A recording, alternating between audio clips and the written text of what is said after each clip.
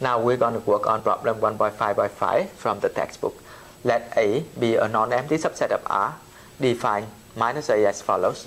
Minus A consists of all elements minus X, where X runs in A. And in the first part of the problem, we have to prove that if A is bounded below, then minus A is bounded above. In addition, we have to prove that if A is bounded below, then the infimum of A is equal to the supremum of minus A. In order to understand this set, I'm going to give a simple example. In this example, A is the interval minus 1 to infinity. Obviously, A is bounded from below. And then minus A is the set minus infinity to 1. Okay? Then, as you can see, the infimum of A is minus 1. Okay? And the supremum of minus A is 1. So, they satisfy this equality. The infimum of A is minus the supremum of minus A. Okay? Now, I'm going to go ahead and work on the first and the second part of this problem. Here in part A, we assume that A is bounded below. Okay? So since A is bounded below,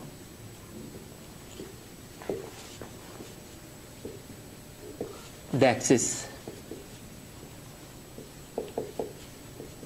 a real number alpha in R such that alpha is less than or equal to X for all X in A. Okay? Now we're going to take any U that is in minus A. By the definition, then there exists X in A such that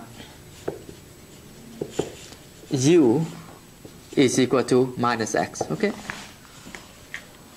And because X is greater than X is in A, so X is greater than or equal to alpha.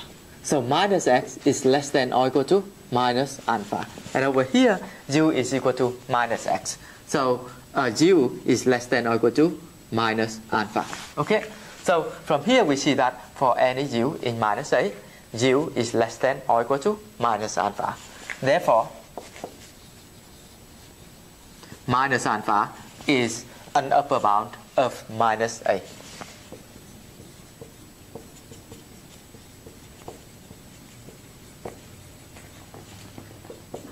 So minus A is bounded from above,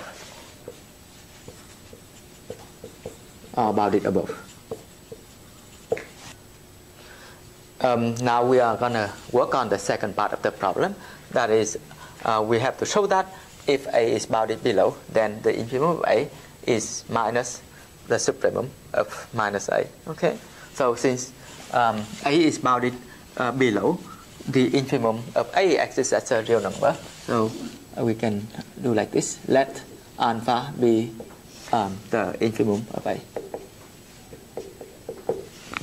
Okay? And by the completeness axiom, again, alpha is a real number. Let us show that.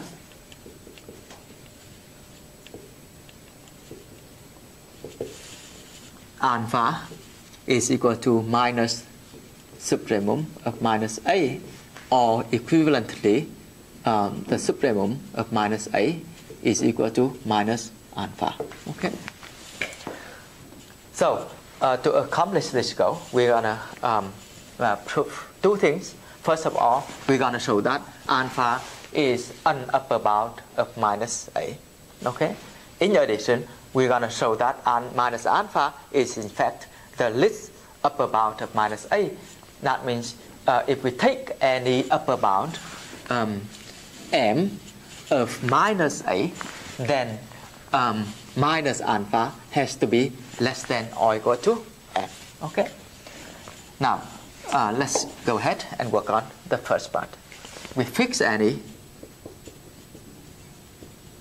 U that is in minus A. then there exists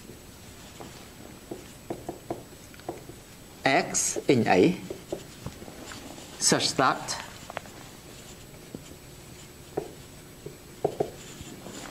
U is equal to minus X. Okay. Now, since X is in A and alpha is the infimum of A, alpha must be a lower bound of A. So alpha must be less than or equal to X. Thus, minus X has to be less than or equal to minus alpha. And minus X here is exactly 0. Okay? So we have proved that if we take any U in minus A, then U is less than or equal to minus alpha. So minus alpha is an upper bound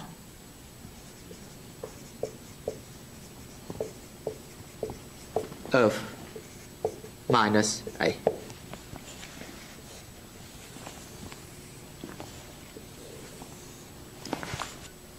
So we have just proved that if alpha is the infimum of A, then minus alpha is an upper bound of minus A.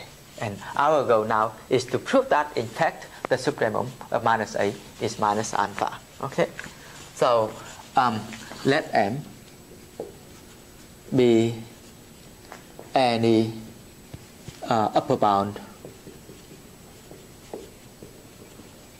of minus A. Then we can easily see that this is true. Minus X is less than or equal to M for all X in A by the definition. Okay. Thus, minus M is less than or equal to X for all X in A. Okay. Since alpha is the infimum of A, what happens? Alpha is the greatest lower bound of A. Now here, minus M satisfies this inequality for all X in A. So minus M is in fact a lower bound of A. And again, alpha is the greatest lower bound of A. We see that minus M has to be less than or equal to alpha. This implies that minus alpha is less than or equal to M. Okay. So, what have we proved? First of all, we proved that minus alpha is an upper bound of minus A. Then, we proved that for any upper bound M of minus A, minus alpha is less than or equal to M. So, we already showed that minus alpha is in fact the least upper bound of minus A. Okay? Therefore, minus alpha is the least upper bound of A of minus A. So,